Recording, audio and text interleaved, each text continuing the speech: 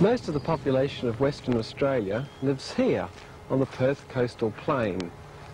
I'm standing in part of the original bushland that remains at Jandakot, an outer suburb of Perth. On my right is Jandakot Airport, headquarters of the famous Flying Doctor Service, and on my left is the advancing urban sprawl. I spent my youth just a few kilometres from here. My introduction to nature study began with the building of cubby houses in the nearby bush. However, it was only when I began to study the local vegetation as a student that I gradually realised the wonderful and varied ways of nature in solving the problems of survival. In fact, this is an excellent example of a finely balanced ecosystem in which all the organisms are dependent on each other. Ecologists call this type of vegetation Banksia woodland. Woodland because of the abundance of moderate-sized trees whose canopies do not form dense shade, and Banksia because the vegetation is dominated by species of Banksia. The Banksia woodland is located on the deep acid sands of the Perth coastal plain. Dune vegetation and eucalypt woodland to the west are a feature of the alkaline sands fronting the Indian Ocean. Swamp vegetation and eucalypt woodlands to the east are the characteristic vegetation of the heavier soils at the base of the Darling Ranges.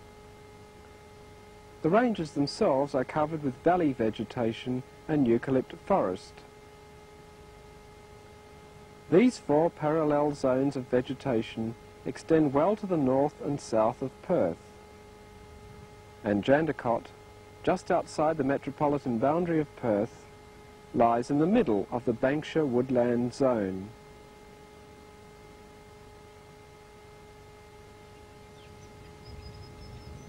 There are 5 species of Banksia in the buffer zone around Jandakot Airport. The most abundant and the best known is the firewood Banksia, Banksia menziesii, whose blooms are among the most beautiful of all Banksias. The flower buds are a deep pink with a striking silver edge and are aligned in vertical rows. The mature flowers are orange, tipped with yellow. Humans aren't the only ones who find its blooms attractive.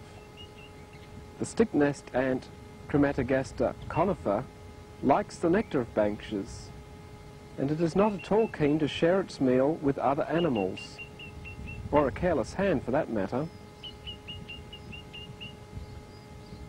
The ants spend their time at the base of the flowers where the nectaries are located, whereas the pollen and receptive stigma are at the tip of the flowers. This means the ants cannot get at the pollen and are only robbers, not pollinators. The real pollinators are nectar-feeding birds. Banksia menziesii flowers in early winter. This Banksia is always found together with the candlestick Banksia, Banksia attenuata. This species produces bright yellow candlesticks over summer when other Banksias have stopped flowering. The candlestick Banksia has much thinner leaves than the firewood Banksia, and its shinier leaves reflect light and heat, which might otherwise scorch the leaves during the hot, dry summer. The third species is the bull Banksia, Banksia grandis. This is one of the tallest of the 72 species in the Banksia genus, reaching a height of 15 metres. It has very large leaves which are popular in dried flower arrangements, with the serrations running right to the midrib of the leaf. The bull Banksia flowers in late spring to early summer, and its grey blooms, which turn yellow on opening, are the grandest of them all, reaching a length of 30 centimetres. A species looking very much like the candlestick Banksia is the swamp Banksia, Banksia littoralis. However, its spring blooms are not held above the canopy like the other Banksias, but instead are hidden inside the canopy. This, however, does not stop birds from seeking them out for their nectar. Another distinctive feature of the swamp Banksia is the white velvety underside of the otherwise dark green leaves.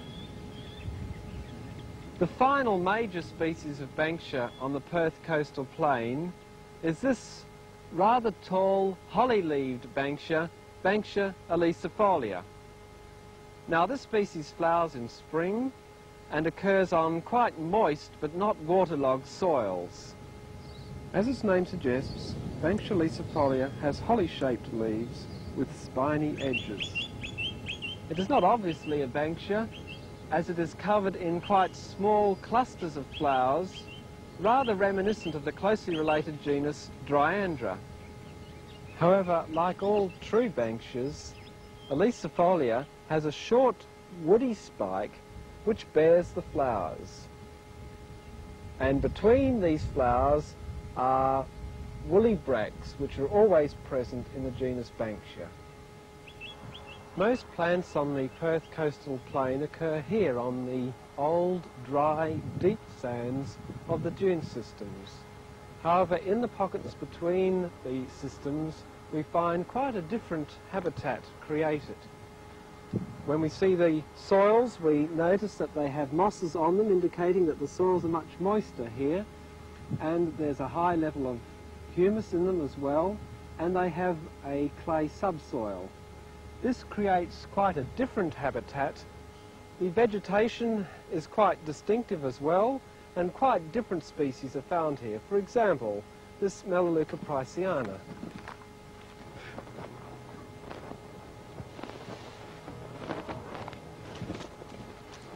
This is Melaleuca priceana.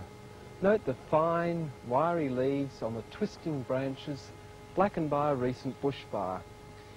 In fact, Melaleuca means black and white in reference to the colour of the powdery bark.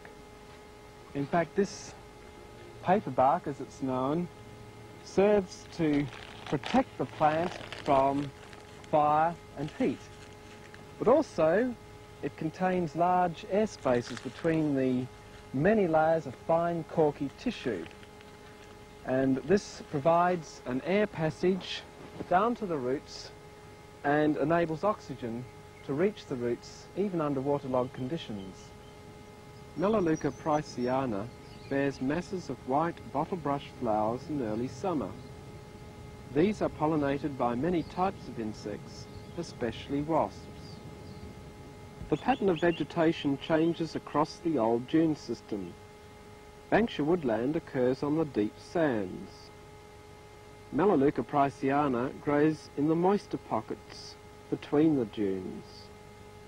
The peaty swamp areas with clay in the subsoil support sedges and wire rushes. Banksia littoralis occurs around the edges of the swamps. Banksia elicifolia and Banksia grandis grow on the slopes of the dune system, and Banksia menziesii and Banksia attenuata occur on the driest slopes and crests of the dunes.